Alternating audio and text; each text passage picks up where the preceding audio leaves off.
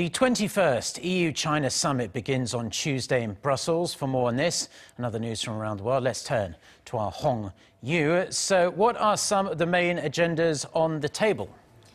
Well, Mark, top EU leaders will meet with Chinese Premier Li Keqiang in the hope of winning solid commitments on trade. But according to European sources, it's unlikely China will listen to their complaints on industrial subsidies and access to Chinese market. Therefore, there's a high possibility they will not reach a final joint statement.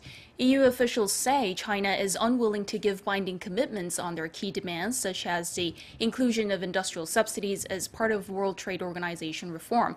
On the other hand, Beijing has been urging the EU to maintain its spirit of economic openness for foreign companies to invest and grow inside the EU.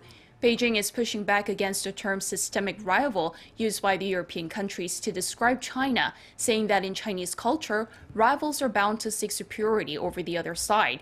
The head of mission of China to the EU said his government has prepared concessions including on Europe's market access in China, geographical indications, and the reform agenda of the WTO.